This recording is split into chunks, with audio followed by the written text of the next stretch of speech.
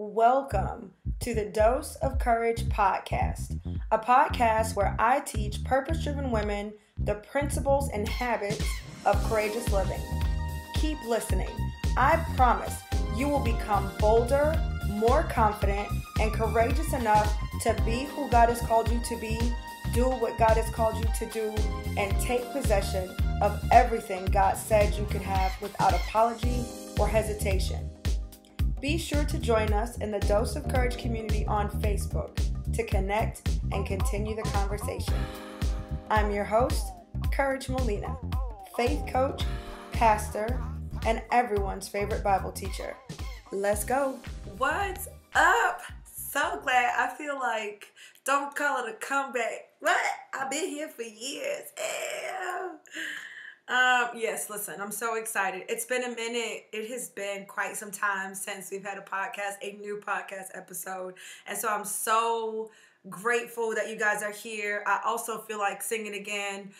Been going for a minute. Now I'm back with the jump off. Goons everywhere. Case something jump off. No, y'all don't want to hear me sing? Okay, cool. Listen, but I'm so excited to be back here with the podcast. Dose of Courage community. Y'all are so super amazing.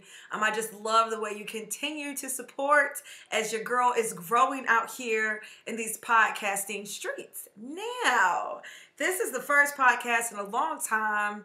And so I just thought, if you're brand new, what's up? If you're brand new, hi, so glad that you're here. Go ahead and subscribe to the podcast or the YouTube channel, however you are listening to this amazing podcast. Go ahead and hit the subscribe button. You will not regret it. This new season of Dose of Courage podcast is honestly the best yet.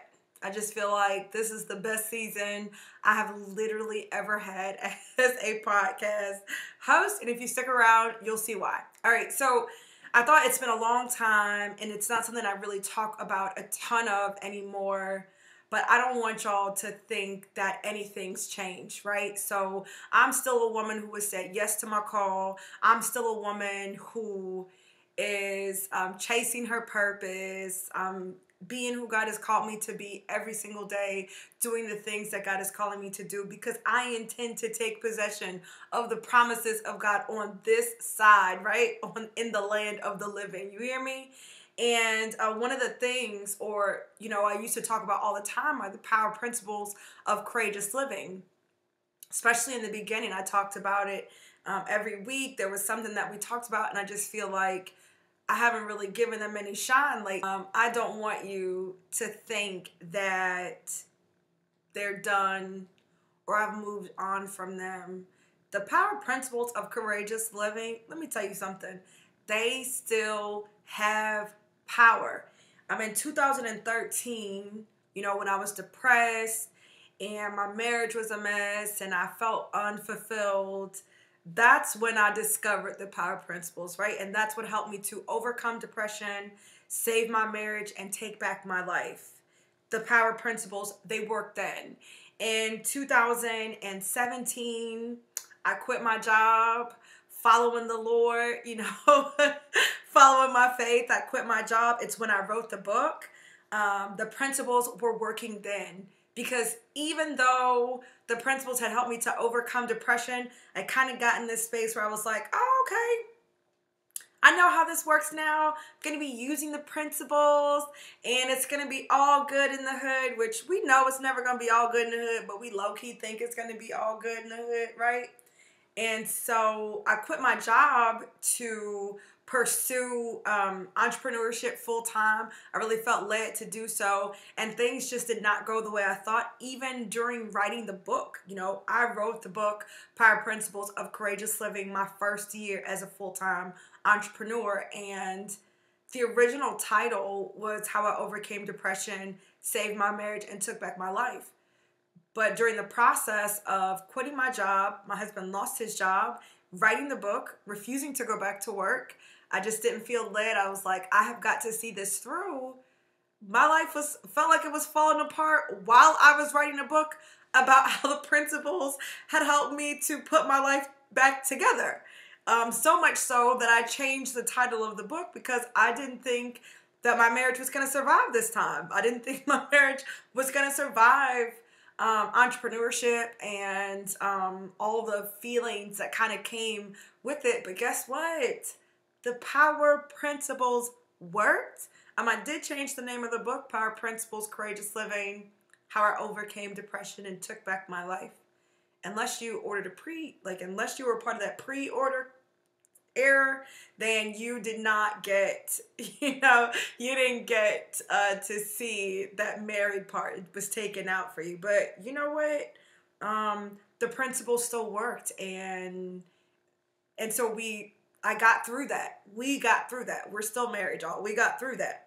2019, I started working with the Patrice Washington as a coach in her Mastery and Momentum program. It was Mastermind. I started working with her in January of 2019, which was amazing.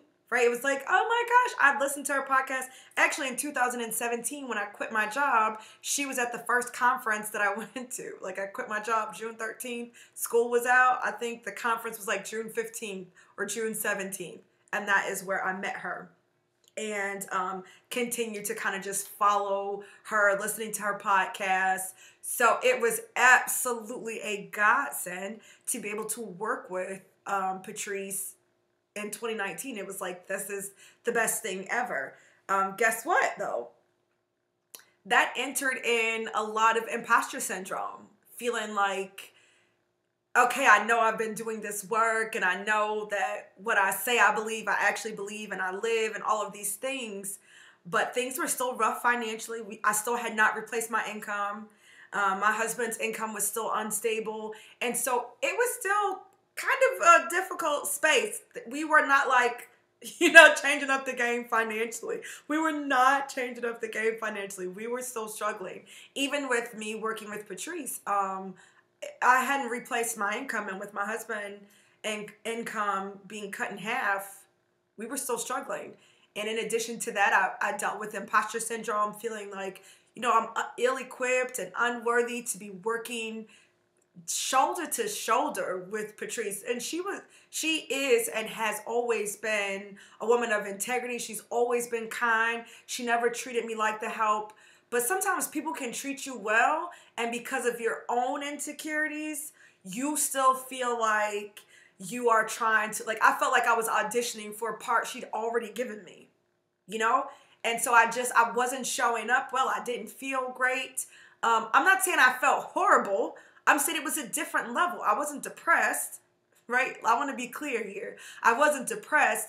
It was a new and different struggle. It was a new and different frustration that I wouldn't have had I not been blessed with the opportunity. Sometimes we get into a new space and there is a frustration that comes with learning how to navigate that new space. It doesn't mean that you're still the same person you were. It doesn't mean that you haven't grown. So I don't want y'all to, don't get it twisted, okay?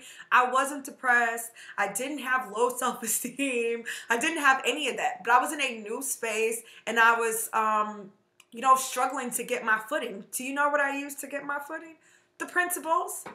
I went back to the power principles of courageous living, and guess what? They still worked.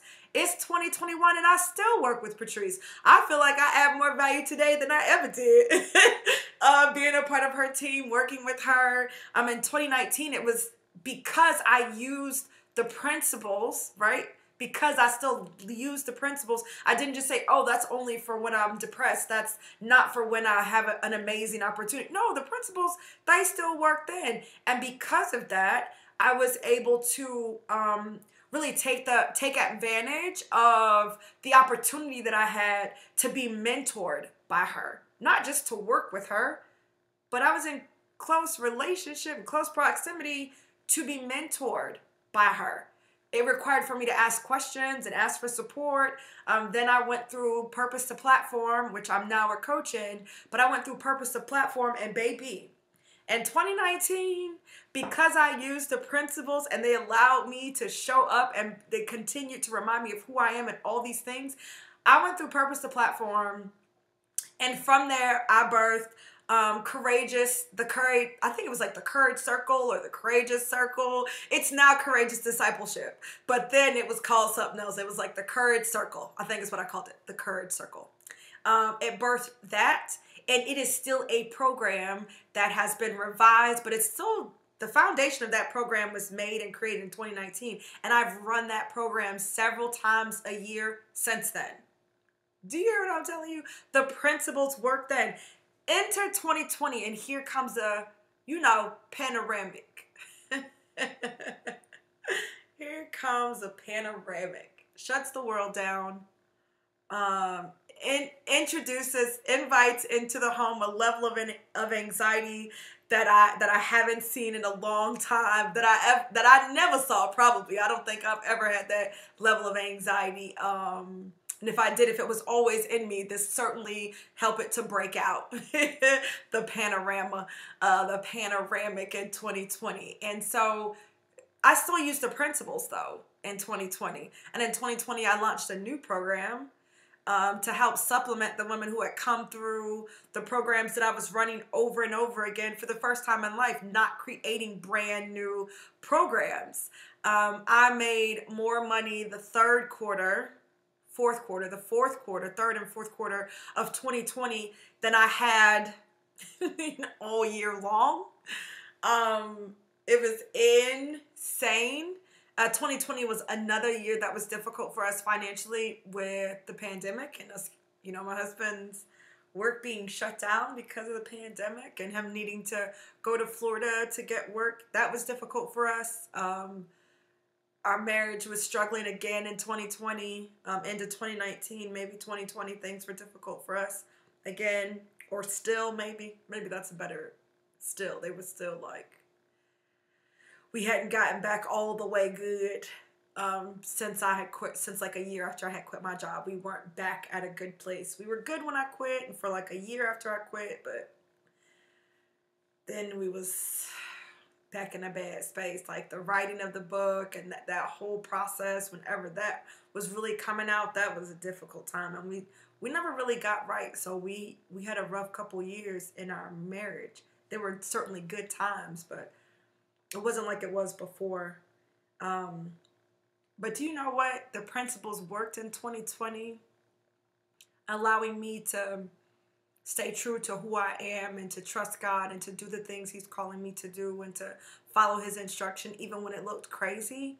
And so I was able to increase my income. My husband and I, by the end of 2020, were closer than we've really ever been. If I'm honest, we are closer than we have ever been. He's my man, my boo, my bae, like, yeah, okay, I see you. I'm always skinning and grinning and looking at him. He's like, why are you always looking at me like that? I'm like, 'cause you look good. He's like, I know. He just like to hear me say it. So, the principles worked still. It wasn't just for like back then. And fast forward, like now we're here, it's 2021. Your girl is securing the bag. It took all this year for me to really look at my numbers and be like, wait a minute. Your girl is actually out here securing the bag. Wait, what? End of 2020, launched a Bible study online. If y'all have been rocking with me for a long time, then you know I've always led Bible study kind of off and on, either for a church or through a church, sometimes just at my house without coming through a church or whatever. And so all of these things have just grown. And in 2021, I'm really seeing the fruit of some of the seeds that I planted so long ago. And I keep looking down, I know, if you're watching on YouTube, because my notes are down here. Just want to make sure I stay on task. I'm sorry, y'all. Secure the bag. I secured the bag. The business in 2021. In the first 6 months of 2021, I had already doubled my 2020 income. I'm going to say that again. In the first 6 months, I made in 6 months what it took me all year to make in 20. I made more, actually. I more than doubled, just to be clear. And in the first 6 months of 2021, I made what it took me all year to make in 2020. And the last quarter of 2020 was probably my most successful quarter up until that point. So it was, needless to say, it's a different world, right? It's different. But I don't want you to think that the principle, like I still use, because this is a courageous living. So I'm still using the principles. My marriage is better than ever. I started a church. What's up? You can call me pastor, but I prefer courage. But yeah, holla at your girl. Yes, I know. It's crazy. Started an online global church for women in 2021. This year, Dose of Courage Community is an online global church for women where we do church differently by divine design. Y'all like that? That's good, right? And it's true too. It's not just something. It's not just something that I'm saying I came up with. It's also the truth. And so the principles still work. The principles still work. And I know I've taken a long time to give you, like, this is probably the longest intro ever, but I just want you to understand that the principles still work. So principle number one, listen, they've been revised a bit, right? Power principles. Principles are really, like, if you think about what is a principle is a fundamental truth. It's fundamentally true. And so these principles that I want to share with you are fundamentally true for courageous living. Okay? Your true identity is found in Christ alone. Throughout all of these years, all of those times that I shared with you, every time I went back to the first principle, which is like, I am not my income. I am not my role. I am not my situation. I am not my circumstance. I am not what I have done. I am not what has been done to me. Every time I went back to that over those years, 2013 through 2017 and then 19 and 2020, 2021, I'm not even who I am right now. Do you understand? I'm not even my circumstance and my situation right now. I know sometimes we think we are our situation. So like, I'm rich or I'm this. No, I'm none of those things. Do you know why? Do you know why that's not my identity? Because then my identity changes all the time. But when you realize that your true identity is found in Christ alone, then whether I am motherless, fatherless, childless, spouseless, jobless, penniless, I'm still the child of the Most High God. Still righteous, still called, anointed, and appointed. Do you understand? Whether I'm a victim or a criminal, I am still a child of the Most High God in a special possession to Him. Right? Whether I was wronged or I did wrongdoing, I am still a special position with so much value that He would lay down His life for me.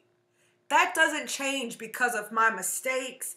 I am still the beloved of God. Do you understand?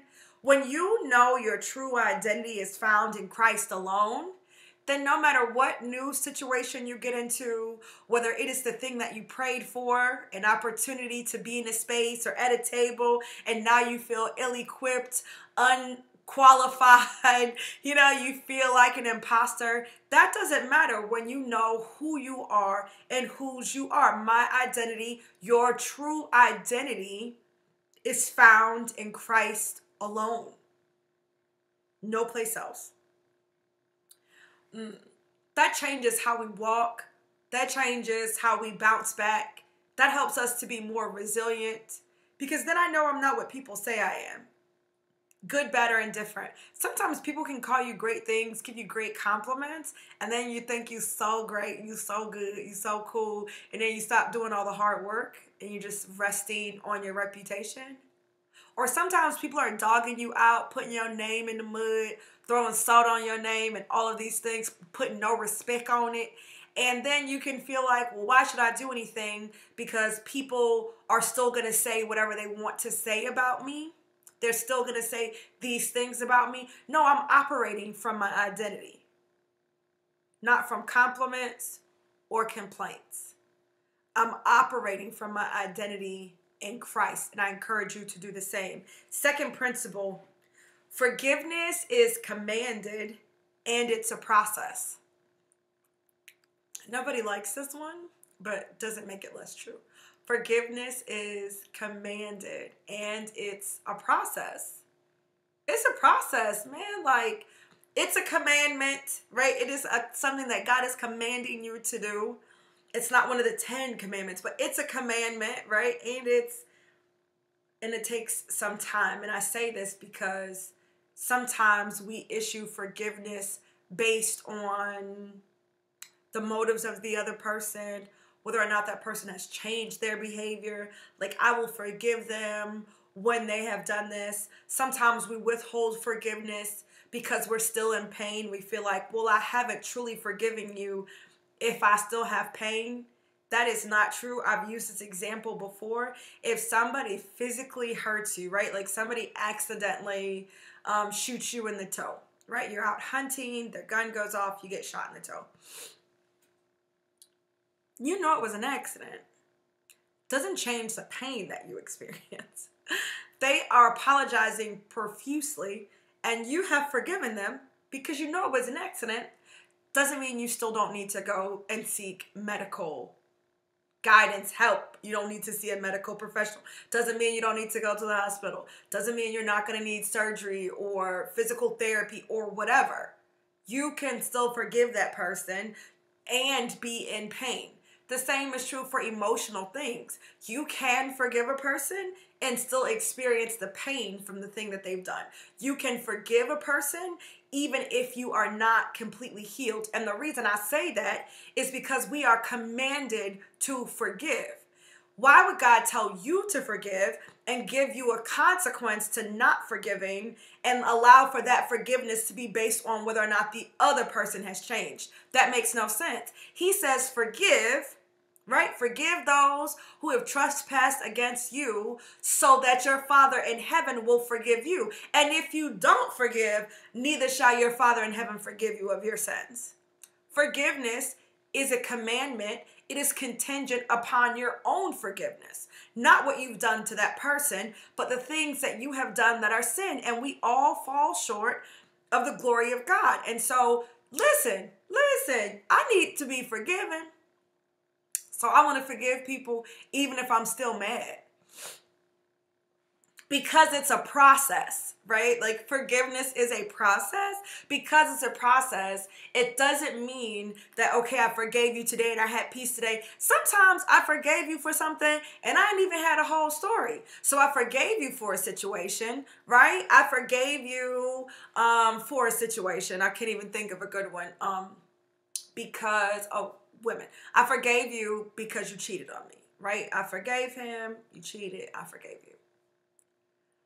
But now I found some new stuff out about the same situation that I didn't know before. And so now I'm mad again, and now I have to forgive you again for the new stuff, right? It doesn't mean that I never forgave you before. It means like, okay, this new thing is causing me new pain. Or maybe you forgave a friend for betraying you, or maybe you forgave a friend for dogging you out or whatever, for not showing up for you. But then when you saw them show up for somebody else later, you felt hurt by it. You felt hurt all over again. You felt some type of way. Oh, she ain't show up for me, to my baby shower, to my wedding, to my, housewarming party. She didn't show up for that. But that other one did something and now she's showing up for her. So maybe you forgave her for not showing up, but now you're seeing her show up for somebody else and you are feeling pain. It's a process. Forgiveness is a command and it's a process. That's so important on this journey. One, because you're going to have to forgive yourself. You are going to have to forgive yourself left and right for the things that you've done, even if you didn't mean to do them, unintended. Like, you are going to have to forgive yourself, period. Because you're going to make mistakes. You're going to let yourself down. You are going to let other people down. So you need to forgive yourself. It's a command. But you also need to know that even the best people will let you down. Courage Molina will let you down. Your spouse is going to let you down. Your pastor is going to let you down if you know him well enough, right? He's going to let you down. Your best friend is going to, people are going to let you down. I don't mean to say that people are crappy. I mean to say that people aren't Christ. That's what I mean to say here. I'm saying that people aren't Christ, so people are going to let you down. You should have high expectations. Certainly, you can have boundaries. But you need to have forgiveness in your back pocket so that you can forgive first, fast, and frequently. Okay? You will need to forgive first, fast, and frequently because it is commanded and it's a process. Third principle, faith puts you to work. That's a fundamental truth about faith. It's a fundamental truth about faith. It puts you to work. If you have faith, then you have work to do. If you don't have any work to do, I'm struggling to see where you have faith. I don't want to say you ain't got faith, even though I low-key think you ain't got faith. But I'm saying, if you have faith, it is going to put you to work. When you say, hey, Faith, I'm here, faith is going to be like, word of the day, job, J-O-B. That's the word of the day. Faith does not allow you to be unemployed. You have work to do. And I don't mean unemployment, right? I just mean you have some type of work to do.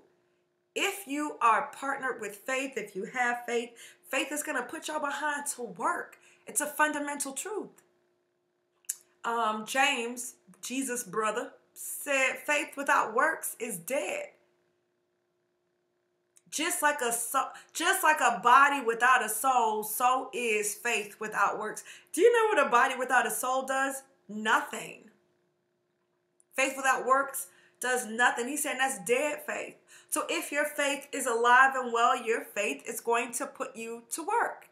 There is something, right? Faith is the substance of things hoped for, the evidence of things not seen. Faith is the substance of the things that you hope for. Faith is what makes up that stuff. It's the matter of the thing you hope for.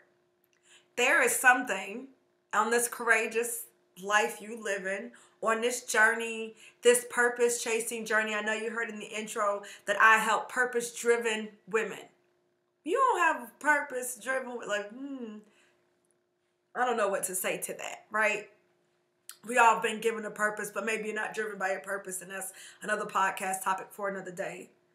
But what I'm saying is, when you have purpose, you are believing that God is going to do in and through your life something that hasn't been done before. If you think for a second about your dreams for yourself, the thing that you're working towards, it is something you've never experienced before. And if you're honest, it's something that you doubt is even possible. But because you have faith, you are going to put in the work to take steps towards that thing. That's true in relationships. That's true in your finances. That's true in the work that you've been called to do in your business or in your ministry. You believe that you are going to be at a place that you're not at right now. Healed, married, debt-free, CEO, 6-figure, 7-figure business, global ministry, whatever it is. You believe you're going to be at this place, that God's going to allow you to experience something you haven't experienced, that there's a blessing with your name on it. You believe that even though you don't have any physical proof of that. That's where your faith comes in. And even though I don't have faith that I'm going to be debt-free, even though that I don't have proof that I'm going to be debt-free, I have faith. And because I have faith, I'm going to go to work on this debt. You with me? Even though I don't have physical proof, I don't have any proof that my business is going to be a 7-figure business, I have faith.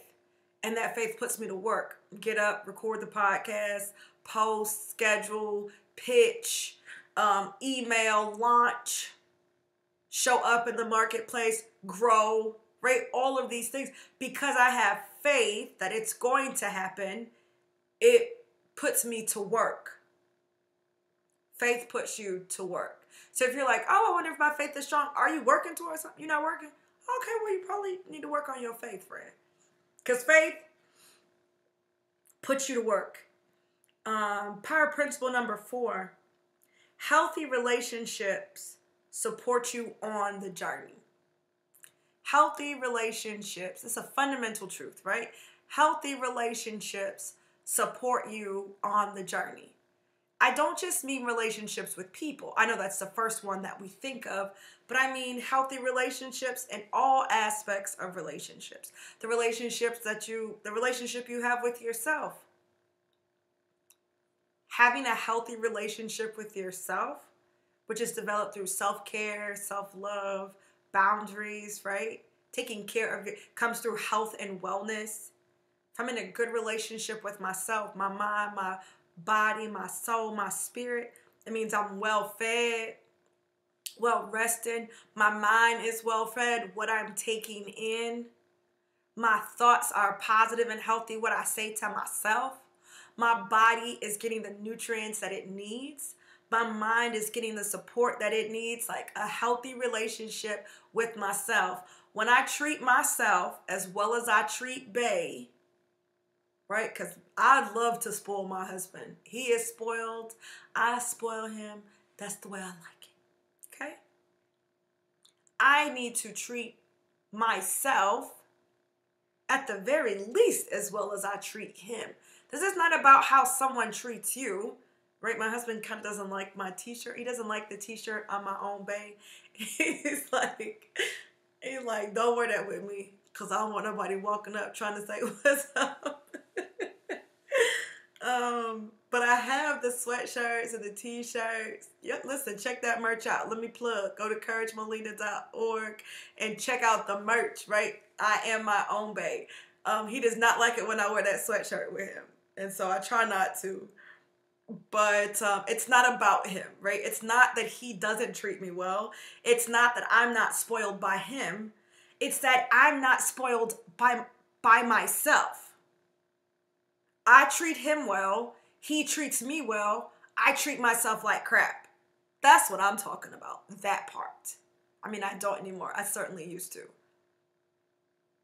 Healthy relationship with myself is going to support me on this journey to greatness.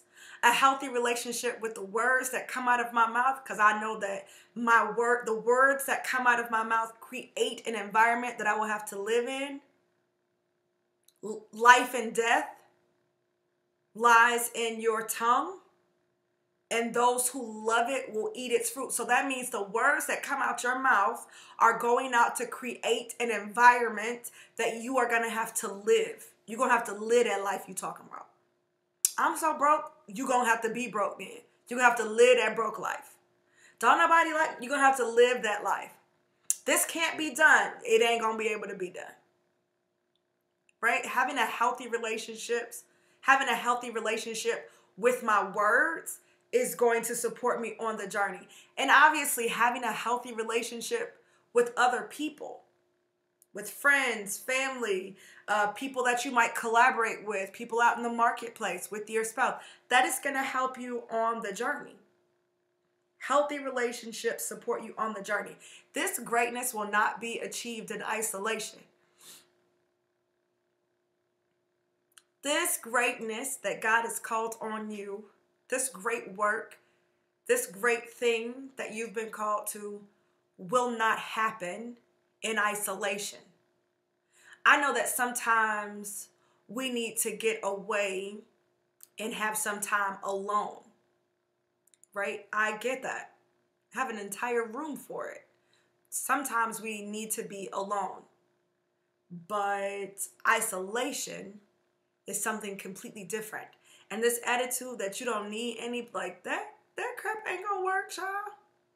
Not for this courageous life you live in. It doesn't work. Because healthy relationships are the things that are going to support you on the journey. And you will need support on the journey. Jesus had disciples, but you don't need nobody? Girl, bye.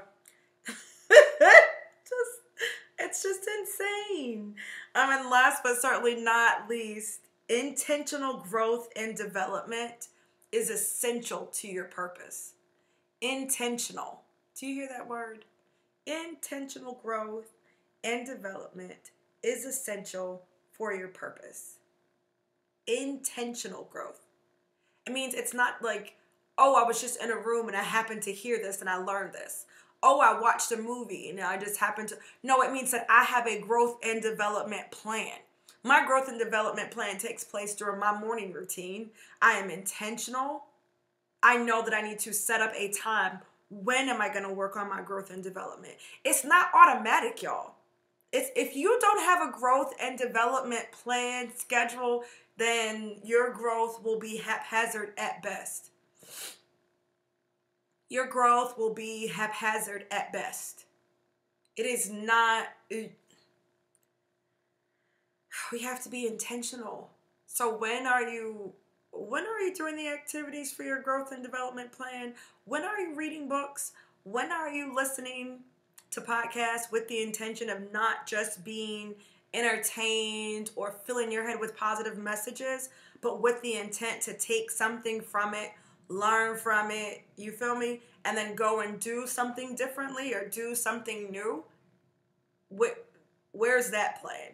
Where is your Bible study plan so that you can grow in your faith? What is your health and wellness routine? Do you understand what I'm saying to you? It requires us to be intentional about our growth and development. Intentionality and growth and development is essential for your purpose. I mean, I just feel like I don't really have a whole lot of explanation for that one because you've never had $1 billion company before. So, do you think you know what it takes to run a 7-figure? I don't think so. If you never did it before, I don't think you know how to do it.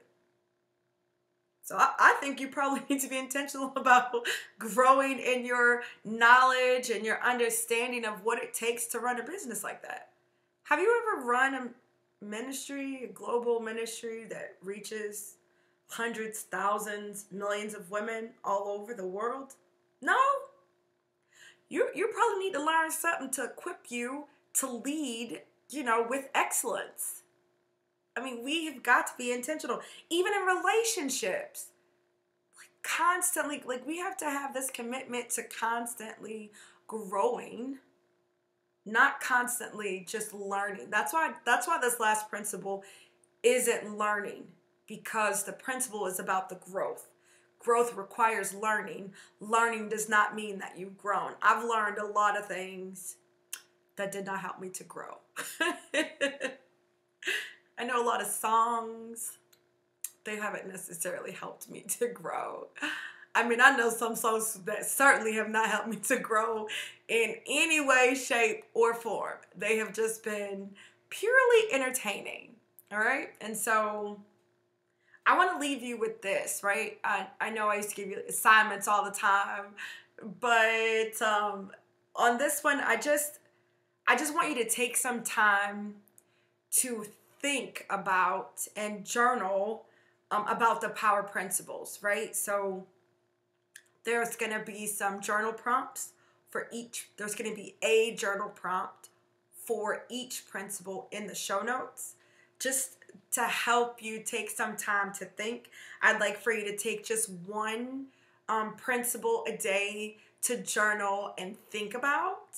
I'd love for you to join me in the Dose of Courage community and share any ahas that you got either from the podcast. You can drop it in the comments if you're watching it on YouTube, or even anything that you realized during your journaling that you want to share, right? So thanks again for listening to the podcast. I absolutely love y'all. And until next time, love you. Later. Bye. Thanks for tuning in to the Dose of Courage podcast. I hope that you feel bolder, more confident, and courageous after listening to this episode. If you loved it, say so. And love in the podcast world is a 5-star rating and review on Apple Podcasts. And it's also by sharing it on social media and tagging us at Dose of Courage and at Courage Molina. I love y'all. And as always, go out and make this day a courageous one.